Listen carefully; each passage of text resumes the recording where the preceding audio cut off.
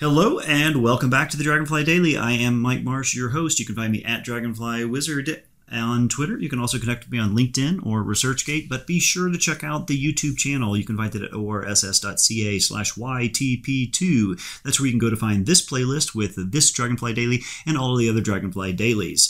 So we are back again. Today's topic, Lesson 30. Can you believe that? The big 3-0, 3 decades of lessons. Well, 30 lessons in a month and a half. Or 5 weeks, however long this pandemic has been going on. Lesson 30 will address the topic Python Console and ScriptRunner. If you're watching this live, you'll be able to participate in the give and take, including the questions at the end. If you're watching this on YouTube, hit that subscribe button and also give us a like to let us know that you like this content and you want more on customization and Python content for Dragonfly video content on YouTube. Now, just as a reminder, this is Lesson 30, Python Console and ScriptRunner. It fits in this week, which is addressing customization and automation in Dragonfly. We've already had 2 lessons on macros, the macro player, which allows you to play back macros, but also record macros, the macro builder, which is featured in Lesson 29. It allows you to use the different building blocks and build together your own customized macro that's easy to edit and, of course, easy to share, and it is played with the same macro player discussed in Lesson 28. Today's topic will show you how to interactively work with your Dragonfly session on the console, but also interact with it with a tool called ScriptRunner. Then in the following 2 lessons, we will describe developer tools for Dragonfly, and we'll also create an example where we go from beginning to end and create some sort of useful tool. I'll figure that out before lesson 32. So, a bit of housekeeping before we get into today's content. First, how many of you did your homework? Raise your hand. I want to know how many people decided there would be some sort of macro that could be useful for me to show. Excellent. So, well, not excellent. I may have to call some parents here. We only had 5 people do their homework, but I didn't assign a due date, so maybe I should say your homework is due tomorrow, and then we'll get better participation. So you can go ahead and lower your hands. What I will have you do now is, if you did come up with an idea, you wrote 1 to 2 sentences on a macro that you think would be useful to see, go ahead and paste that into the question and answer block. So paste it as a question, your 1 to 2 sentences of what you think would be a useful macro. Then towards the end, when we go into the questions and answers, we will let people vote up the ideas, and we'll take votes today and we'll take votes again tomorrow, and then we'll take whatever gets a lot of votes and create a Dragonfly daily lesson around creating that macro. So if you're one of the 6 people that raised your hand, go ahead and take your 2 to 3 sentences that you wrote and paste it into a question. Now, the next topic here in housekeeping is we had mentioned last week briefly the idea of opening up a bone segmentation collaboration, and also the idea of discussing graph enhancements for Dragonfly and getting feedback from the user community. Now, I had initially said that we would have the bone segmentation discussion today in about 50 minutes from now. I did not schedule that, and I think what I will do is send an email to everyone who is registered for the live webinar. So if you're watching this on YouTube and you want to be included and be able to participate in either the bone segmentation collaboration or the graph and graph enhancements discussion, please register. You can register at orss.ca/dailyr. That's DAILYR with a capital R. And then you can register just like all the people who are watching live. And if you register for that, then I will send you an invitation that you could choose to participate in the discussion about the bone segmentation or the graph and graph enhancements discussion, which I expect to happen about 1 week from today. So around, I don't know, May 20th. All right. Now, thank you for all of that. So sorry it's not going to happen today, but we'll get those issues. I do also have lots of emails from those of you who want to collaborate with Bone, so I have your contact information. I will be sure to include you in that invite.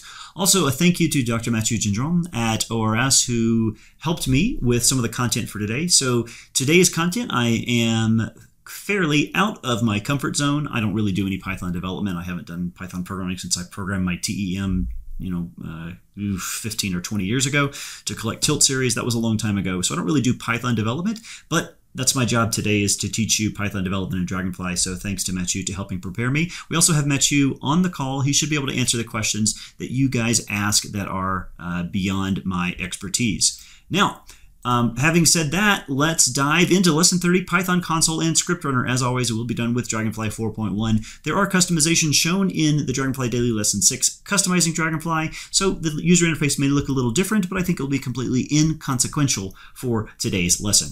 We will talk about the Python Console and ScriptRunner, so maybe that heading is a little misleading. So we will talk about the interactive console first. Oh gosh, I wrote that we're using Anaconda 3.1 Python, and then I didn't go back and check and see what we're actually using. So that'll be the first thing I'll do is we'll pull up and you'll see exactly what version of Anaconda we're using and exactly what version of Python we're using. You're going to see that in the interactive console, you have access to all of the objects in your session. You can create new objects. You have the benefit of tab completion and docstrings for the methods and functions that you'll want to use. And you have the luxury of being able to drag and drop for accessing your ORS objects and views. You'll see what I mean shortly. Then we'll talk about a different tool called ScriptRunner that allows you not only to test your code, but it's easier to edit your code and it's automatically stored. You don't have to hit the save button and you're able to store and recall code. That is a feature you do not enjoy when you're working on the console. So you'll see here what we call the code preparation, which is a place where code gets executed once, even if you're running in this repetitive mode. Then you'll see predefined variables and variables that you can assign with drag and drop. Then you'll see the main code block and finally the output block where you can view a variable called result. I know none of that makes any sense yet because we haven't done the lesson. That's just an outline of where we're going. Now, with that said, let's go over to Dragonfly. I meant to load a data set. I don't have a data set loaded, but I will, gosh, which data set do I want to load? I'm going to load this data set, which is a 3.5 gigabyte bone data set shared with me from Carl Jepsen and Rob Goulet at the University of Michigan. You don't need any data loaded for this lesson. It's just going to make it a little bit easier for me to show something useful. I don't have an attribution that I show on screen because I didn't really plan exactly what data I'm going to use today, but thank you to Dr. Carl Jepsen and Dr. Rob Goulet there at the University of Michigan. So we'll have the data loaded in just a moment. Okay, the blue progress bar is closing in and it is done. I do have a data set loaded. I'm going to go to the main track mode and I'm going to double click so I've got my 4-view layout. And I think I'm actually going to use, does it matter? I don't think it matters. I'm going to use this view. And now I'm going to start by going to Tools, Python Console. All right, if you go to Tools, Python Console, you have this console. To make it a little easier for you to read, I'm going to click the plus size a few times to increase the font size. Now, here is a Python console. Now, it tells you that I'm using Python 3.6.5. If you go to Help About Dragonfly, you will see that we are using Anaconda Python 3.6.5. I may be looking in the wrong place. I know it used to say what version of Anaconda. Let's look one more about Dragonfly. Nope, I guess I don't have it there. So we'll just have to know what version of Dragonfly we're using. Maybe one of my colleagues will chime in and tell us what version of Anaconda we're using. Okay, now I have this console and I can type Python commands, boring commands like hello world. And you can see that I can see the docstring as soon as I open up the parentheses. So I can type Python. Now, we can obviously assign variables and we already have the import statements for a lot of the ORS object model. What that means is if I wanted to create a new channel, a new image channel, I could just call the channel constructor and I have a new channel. Now, you'll notice many things, or maybe you'll notice things that aren't happening, so I don't see my channel over on my list. But there are methods associated with the channel, such as I could start typing PUB. If I hit tab, you'll see I get line completion, and I can then hit the down cursor, hit tab again, and then I could select this, and it finishes the command. I could hit the open parentheses and I say, this is the command to set this object as representable and notify the Dragonfly UI of a new available object. I hit publish and now we see channel 77 appears up here. All right, so we can create objects, we can publish them to the user interface. You might want to do things that are useful, so I might say channel.setTitle, my first Dragonfly image. And now, if you look up here, you will see that it has not changed, and there is sort of a delayed mechanism for a lot of things that are happening in Dragonfly. Oh gosh, everyone says the video is lagging. Is there anything we can do to fix that? I could slow down. Well, it'll be painful for those of you watching live. I will resume and I'll go a little bit slower. All right. Now, over in my screen over here, you see that as soon as I moved my mouse inside the properties panel, the title updated. So Dragonfly knows as soon as I'm over here, it should look to see if there have been any updates to these objects that it needs to display, and so it updated dynamically. If on the console I choose to set the title again, and I call it updated title, then you know what, we're going to, let's see, I'm going to stop the video share and restart the video share in hopes that that gives everyone a better refresh. So I'm going to stop share, and we will share screen again and share. Hopefully Zoom will catch everybody up. I am sharing my screen again, and I typed my channel, set title, updated title.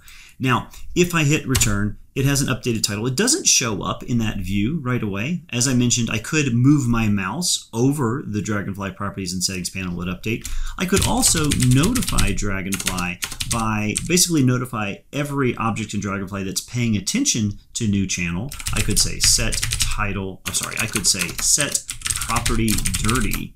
And what this does is this fires an event so that everything that's paying attention to channel knows that it has had an update that has not been forced refresh in the user interface. Now, if I hit the enter now, you will see that it says updated title in the upper right.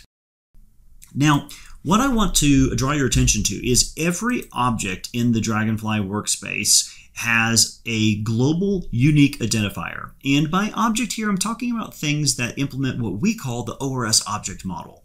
And that means your images and your ROIs and your multi-ROIs and your graphs and your captions or your overlays, your shapes. All of those things have a global unique identifier. So at any time, you could say new channel.get global unique identifier, and you would have it. That is something you could use to refer to that particular channel. Now, in reality, you're probably never going to type this command, and the reason is if I wanted to refer to an existing ORS object, I could just say my channel equals, and then I can come up here and drag this, and as I drag it and drop it, it invokes a method called ORSObject and it passes as an argument the string that is its global unique identifier. Now I have a reference to this image channel that I loaded with the regular user interface. So I can say my channel, and I could type tab and I could see all these different commands, or I could type dir my channel and I can see all the commands. Type length on dir my channel and see I've got, I don't know, 807 commands I could learn how to master with my channel. The whole point is the global unique identifier references that channel, and at any time you can get access to a reference to that with the ORSObj method, where you pass as a string the argument that is that global unique identifier. Now, I'm going to proceed to discuss a little more on this image channel. Before I do, I just want to mention that I have defined in here, you see I defined something called new channel.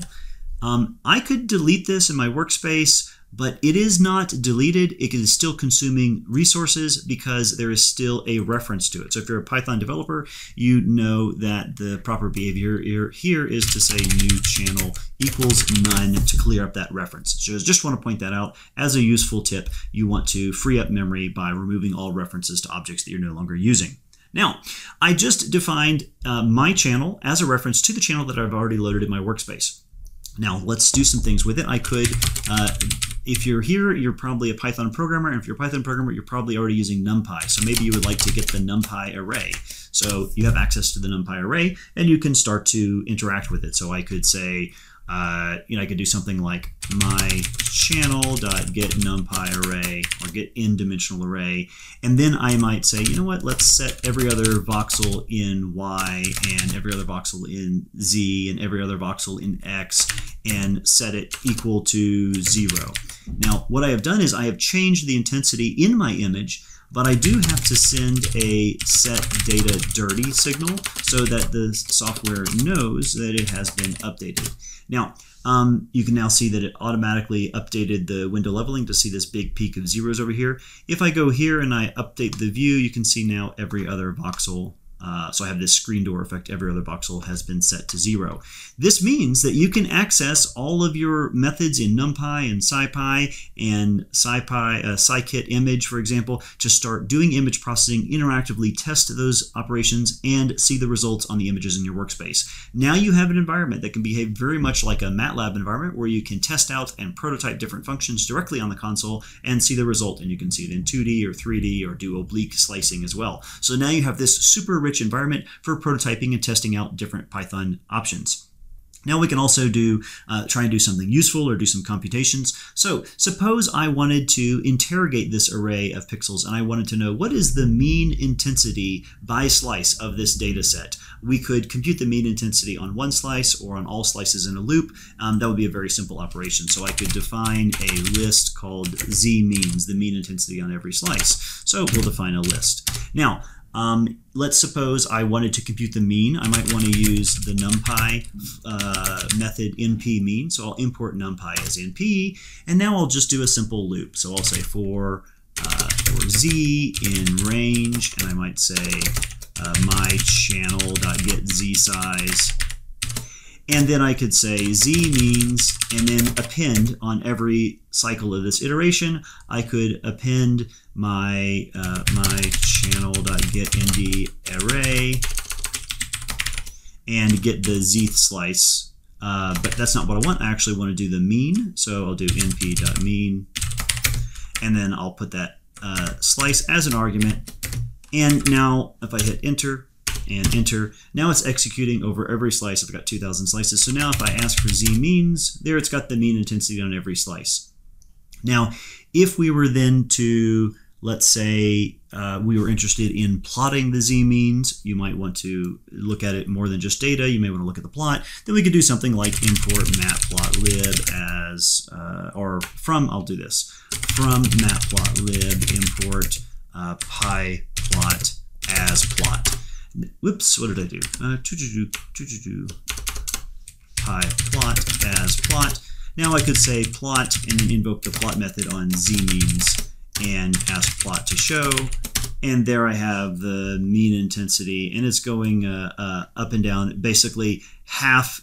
I've got the intensity at some slices, and then every other slice it's dropping down. So the plot is zooming is going up and down. So anyway, we're looking at a plot. So high intensity, low intensity, high intensity. And that's of course because I decimated the data by doing that screen door effect. So you could do plots, interactive plots. You can do interactive programming. We're not going to explore everything you can do in SciPy or NumPy. I don't even know what you can do in those tools. Just want to show you that you can access the data structures. You can access the codes for SciPy, NumPy. You can access the codes for things such as matplotlib.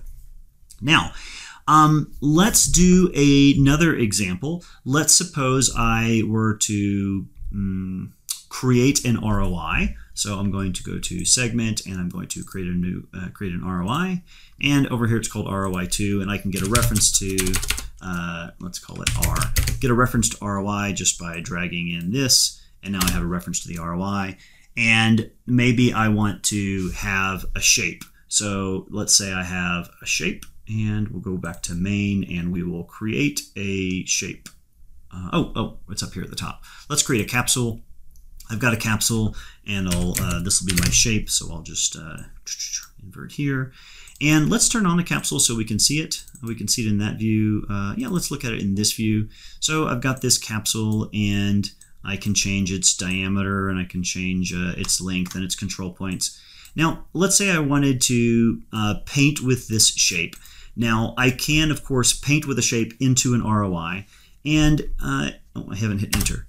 Now, there are commands for this, so I could say ROI dot paint shape 3D, and we'll look in a few minutes at where all these methods and commands are defined. And I could say shape.get capsule 0. That's time point 0, and do something like this. And now I could do set data dirty. And I believe it has painted the ROI. Oh, what did I do wrong? Let's see. Paint shape 3D shape.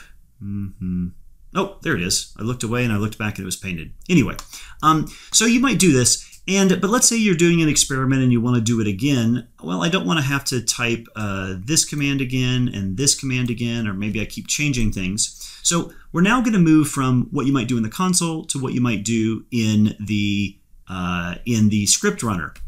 Now, before we do that, we're going to pause and take a moment from our sponsors. So here's your first commercial break interruption. It's the only commercial for today. Just want to remind everyone that if you are using Dragonfly and you're either using a commercial version of Dragonfly because you have a general use license of Dragonfly or Dragonfly Pro, or you're using a non-commercial license, if you are maintaining your maintenance and support plan, then you get the technical support, which means you have access to my team and the people behind me who make the software great to give you that product support. So what I want you all to ask yourselves is, if you're sitting in this meeting, how many of you are doing some work that is funded by grant research? Raise your hand. Anybody doing grant-funded research? Look at that. The hands are shooting up. What I am suggesting to you is the next time you are applying for a new cycle of funding, you should add Dragonfly maintenance and support to that grant proposal. So you can add it at different tiers, and by getting Dragonfly funded, you can pay for Dragonfly support when you have the funding. So the key takeaway here is Dragonfly is free to use, and you know that you're going to be able to always use the latest version and stay up to date if you're a non-commercial user. But if you want that support, you can help contribute back to Dragonfly by paying the support when you do have the funding. So just as a reminder, the maintenance support means you get updates to the latest version, you get telephone and email support, and you're always able to migrate your license when you upgrade hardware. For the non-commercial users, you also have access to share a single license key for everyone in your group. So you tell us how many people are in your group. I think there's maybe a limit at 10, but something like that. So you get a single license key. You don't have to apply for a license, each person applying for a different license, having a different license key. You also get access to the Dragonfly Cloud feature. And coming soon, you'll have a spot where you can, the more support you buy, the more votes you get, where you're able to vote for product enhancements and influence our product roadmap. There are multiple tiers of support, so you can, if you're applying for a higher level of funding, and you, instead of just getting a few $1,000, $2,000 or $3,000 of funding for Dragonfly a year, if you want to get closer to the $10,000 level, then you could include on-site training or funded development. So all of that is possible. You can keep using Dragonfly when you don't have funding, but when you do have funding, you can send us a check and make sure that you're getting the support and you make sure the product is getting better. So if you're using a general use license and you want to get up to date, if you're using a non-commercial license and you want to get that benefit of support, then email sales@theobjects.com. All right, now back to our regularly scheduled program, which is Python Console and ScriptRunner. So before we took the break, we had used the Python console to do a little operation, and I said we could do these same sort of operations from ScriptRunner and do them more, let's say, iteratively or repeatedly. So what I'm going to do is I'm going to go to Tools, and I am going to go to Developer, and I will go to ScriptRunner. So just as a note, Python Console appears for now under the Tools menu, and ScriptRunner appears under the Developer menu. ScriptRunner opens up this tool. I'm going to click the plus button. This is automatically created a new script, and it has today's timestamp as the date. What you see in this interface are 4 blocks, something called code preparation, something called predefined variables, main code, and output.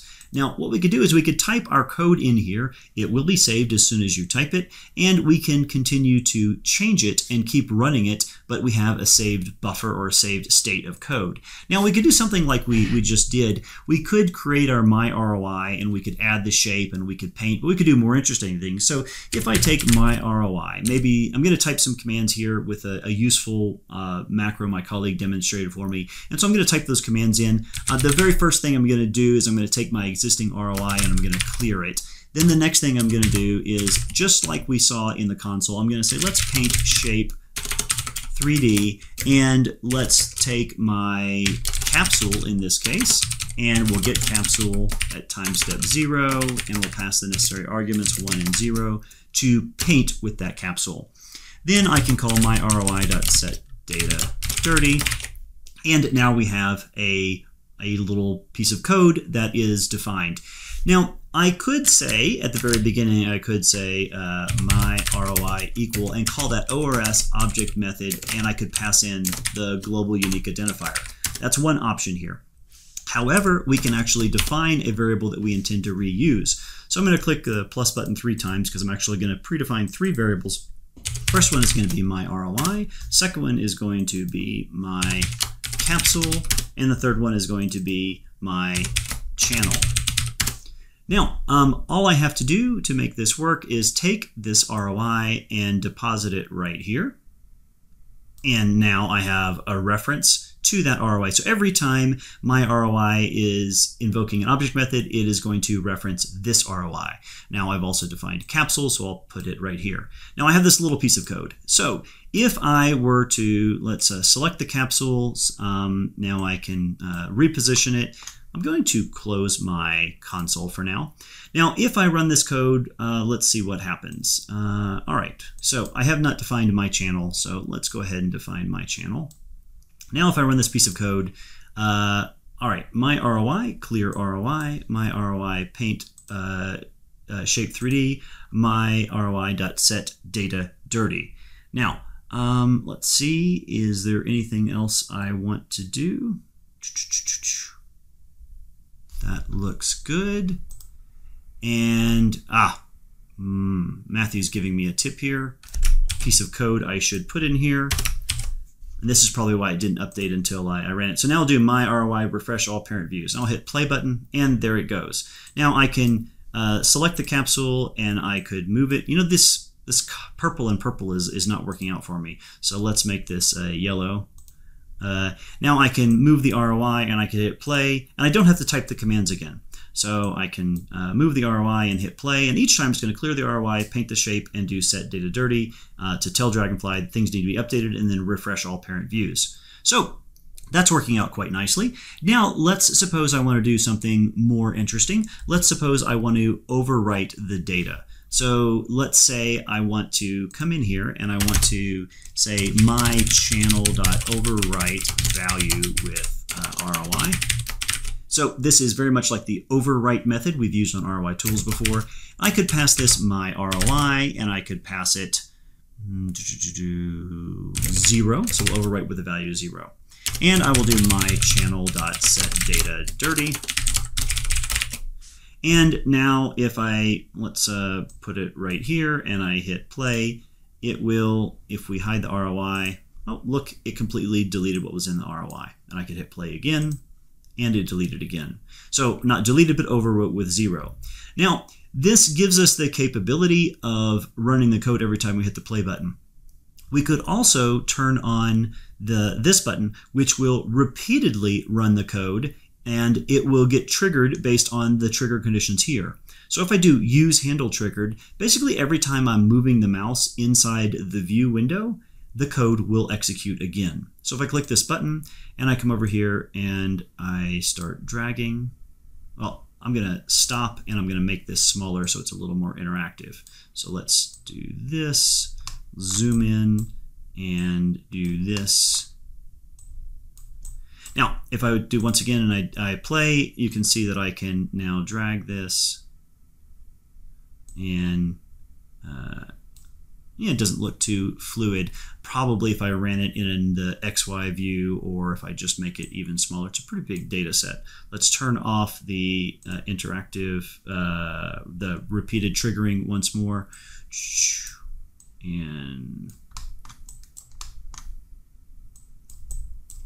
And so now I can move my capsule and it will trigger. So a little bit slow when you're trying to overwrite such a large data set over time with the ROI. But you see that I can paint or overwrite. So this gives me the opportunity to run a macro and to run it repeatedly and to run it with these variables. Now, I will turn off the refresh button. I will note that when you are in the repeat mode, you do not have the option of changing any of the code. You have to turn off the repeat mode before you can change code. And we can always run it a single iteration over and over again. So we can continue to do something like this and hit the play button. All right, now this shows us that we can use the script runner to invoke. So we're just seeing sort of the aliasing effect of the screen door. I'm going to go to another slice that doesn't have that. So we can hit the play button and see over and over the effect of our macro. So this is saved. It's going to be in this drop-down list. It'll always appear until you delete it. If you want to change the name, so if we want to change the name and we want to call this Lesson 30 Script Runner Demo, then it is now in the list under that name. Now, We can save other scripts, as I noted. So there's one in here called vector field, and when I go to it, I can just run this vector field because maybe I want to do some experiments where I create a vector field and I test different operations. So this just instantiates and creates a vector field, which is an object we haven't even talked about in the first 30 lessons of Dragonfly. But I can access this vector field and visualize it in 3D. So if you have a piece of code that you want to run repeatedly, you can just put it in a script runner, and there it is, available for you to access. Now, if I go back to the script runner demo, there's something else we could do in here. I haven't talked about the output. So let's suppose I have this and I want to know what is the volume of my ROI as defined by this capsule. So remember that it's clearing the ROI every time we run it. So it clears the ROI and then paints. So this is now my ROI. And there is, of course, a method inside an ROI to get volume. So if I wanted to know what is the volume, I could say volume equal my ROI.get volume, and that's going to return a volume. Now, if I say result equal volume, and I hit play, whoops, get volume, not enough parameters, there you go. Let's use time step 0 and hit play. Now, over here, it says the volume of this is 1.0211 times 10 to the minus 10. So the volume command returns a value in meters. And so there it is, the volume. So anything I put in the result will appear over here. So if I had instead said result equals a list and result.append volume, result.append hello script runner, and now I run, then I'm going to see the volume and hello script runner.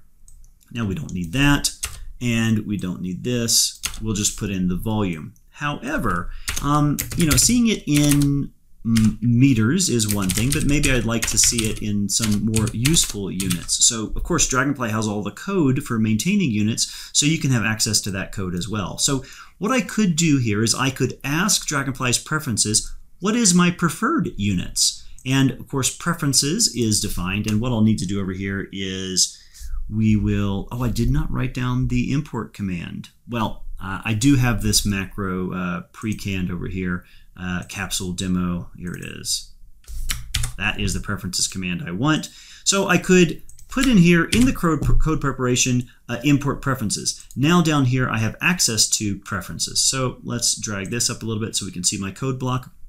So this is a volume, and this is volume in meters, right? So this is volume reported in meters. Now we could say I want the volume in my preferred units. So I want it in preferred units. Now what I need to do is I need to ask the preferences for my preferred units, and there's a command for that. So I can say default volume units equals, and now I just need to ask preferences for get default volume unit, something like that. That will return the volume unit. So that's a scaling factor that says, okay, cubic microns versus cubic meters, so it knows how to report it.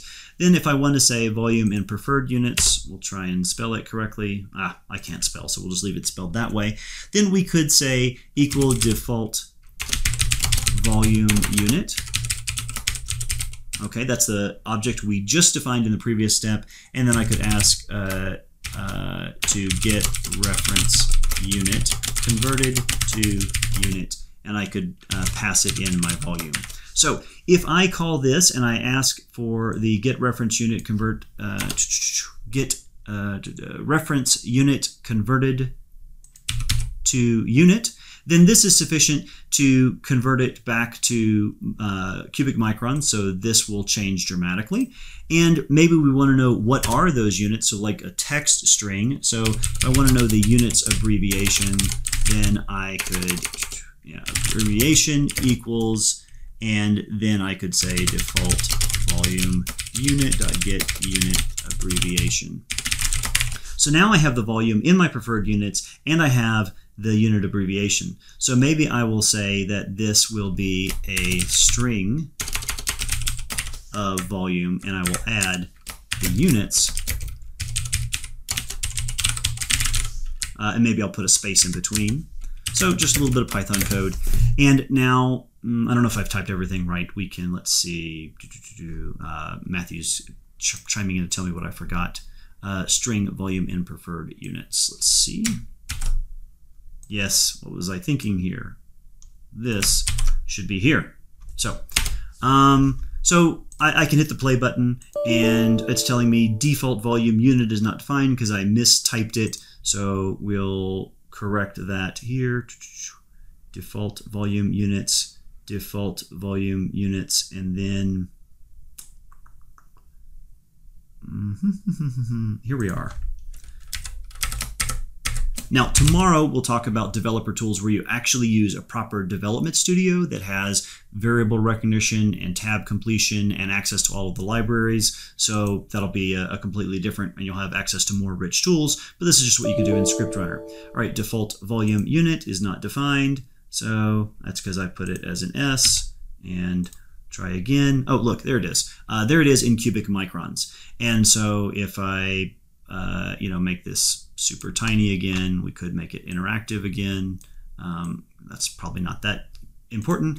But what's going to happen now is every time I drag this, it's going to, oh, I didn't click this button. Now every time I drag this, it's going to update and create a new volume because I have clear at execution set. If I uncheck clear at execution, basically every time I'm moving the mouse, it's executing the entire piece of code, whether I'm dragging or not. So that's why it's a little bit slow, is because it's being triggered not when I change the capsule, but every time I drag the mouse in the user interface. So we could try grabbing this, making it a little wider, give it a moment, and now it has a much bigger volume. So that's, gosh, what time is it? Whoa, it's super late. We've had a long lesson. That is probably enough for today. So let's go back and look at what we said. So we decided we would cover Interactive Console and then ScriptRunner. I will just point your attention, if you ever go to Dragonfly developer documentation, you just type this into Google and you can land on this page. And one of the things that we did not get into today are code snippets. So there's so much here on this page, and this is going to be if you're new to Python, this would be tremendously overwhelming. If you're used to using Python and using documented open source tools, you're going to be in good shape. There's lots of documentation here. If I go to code snippets, I could say, oh, how do I create a channel from a NumPy array? And here's a nice little example. Or how do I access the NumPy array from a channel? We did that today. And here's the same example, overwriting every other pixel here with the value 1 instead of 0. So there's lots of little code snippets here. Now, I don't know if ScriptRunner is documented here yet. It's a pretty new feature. But what you want to draw your attention to is ORS model. So these are all of the ORS model objects like ROIs and channels and shapes, etc. And so you can click on this and you can see the Python user interface. So for example, today we used a method inside channel that allowed us to overwrite with ROI. Remember that method? So if we come over here, we used my channel.overwrite value with ROI. So you can discover all of those functions by going to the channel method, or sorry, the channel class, and you'll find, just pages and pages and pages of documented methods. And so if I just search inside this page for overwrite, there it is, overwrite value with ROI, defines, tells you the constraints or the non-constraints, lots of great documentation here. Wow. So a lot for you guys to think about, and you can prepare your thoughts and questions for tomorrow's lesson, which will dig into some more Python developer tools for helping you debug and create new Python functionality and Python code inside Dragonfly. Now, let's go ahead and go to questions and answers. For those of you that would still like to do your homework, it's due tomorrow. So in 1 to 2 sentences, if you have not already described a macro you would like to see made in Macro Builder, do that for tomorrow's lesson so you can paste it in. Now, let's look and see if anyone has pasted it into today's question and answer block. All right, here is one that has been put up. Automatic use of histographic segmentation to deconvolve peaks on user-defined mathematical criteria. Yeah, so we could certainly we might not use the histographic segmentation tool. What we might do is compute our own histographic segmentation tool. That is, we might let the user take 2 images inside a macro, or maybe take 1 image and compute the Sobel function automatically, then automatically compute that array that is usually plotted in the 2D view, then process it, find the 2 peaks, and then maybe we could actually import that as a seed directly into histographic segmentation. So we could do something like that. That's it. No one else has any. Okay, well, let me dismiss a lot of these questions. All right, that one I want to keep. We're going to, all right, dismissing. Everyone's rejoined. Everyone had to reconnect. Okay. Macro, automatic import with saved parameters of separate channels derived from the image stack. Yeah, Lars has said that that's not working for him because he would like to do that. So we could look at that with Macro Builder. So after you import one image channel and you've set the pixel size or maybe the pixel dimensions with crop parameters, repeating. The import image method has something like 30 parameters, but once we've defined them in the Macro Builder, we could reuse those same parameters repeatedly. Here's another one. Create a movie of a segmented bone that zooms in, turn the cortex semi-transparent, and show the internal trabecular structure. That's kind of cool. That would not be too hard. That'd be a fun little specific movie maker. If you are interested in Movie Maker, please please visit the video demos I showed you yesterday. There is one for creating a macro builder that actually creates a movie. So we could do something like this so that you could then reuse that on multiple bones. That'd be terrific. Here's another one. Load an image, bin it by 2 by 2 by 2, then apply upper OTSU and export the binarized image. So that would be very easy to demonstrate in Macro Builder. All right, here's a question. After you have set my channel equal to none, the corresponding item in data properties is still there. How do you remove it with a Python command? Matthew, if you are listening, can you see the questions and answers? I'm looking at a question that was asked at 8:19 a.m. Maybe you can type in an answer. Of course, it's so late, Matthew may have had to go to his other meeting. So here's an answer. My channel.delete object. Well, there you go. There's a good way to delete an object from the Python console. Here's a question. In ScriptRunner, do you have auto-completion and contextual help? Not yet. You'd have to use the documentation on the developer website or the Python console. Okay, that's it. Just those 2 questions for ScriptRunner. Maybe this was a little overwhelming, maybe a little bit like drinking from the fire hose. I hope that you see that there's a ton you can do, and ScriptRunner can make you more productive than just typing directly on console because it gives you a place to store and edit your code. So I am going to keep these questions and answers, and that way we can reference them again after we collect the votes from tomorrow's macro request. Then we can get one of these highly voted macros added to the Dragonfly Daily agenda. All right, last chance. Any more questions on the Python console or on ScriptRunner? Well, actually, let me just ask you a question. Can you just put a comment in right now in the question and answers if you found today's content somewhat useful and you might actually experiment with Python? Can you just put in a yes in the questions and answers? Or if you're on the fence, just say nothing. All right. Yes, yes. Oh, okay. Look at that. All right. You guys just don't have any questions. You're still interested. Excellent. Look at all those yeses. Well, that's great. We would love to have lots of contributions. We want you solving your problems. Our team is only so many people. We can't do all possible development, but you can use Dragonfly to customize your own development. You can publish papers with those customized developments, and then people will say, wow, I want to do that too, and they'll download your shared script and then cite your papers even more. So absolutely, we want you to be developing for Dragonfly and creating new customizations and extensions. All right, I'm going to have to end today's meeting. Just a reminder, if you were interested in the graph or the bone collaborations and discussions, look for an email. Everyone who is registered for the webinar live views will be able to join or will receive an email invite to those discussions. Thanks again, everyone. I hope you enjoy the content. Look forward to seeing you again tomorrow. We'll talk more about Dragonfly Python developer tools. All right, everyone, take care. Be good. See you tomorrow.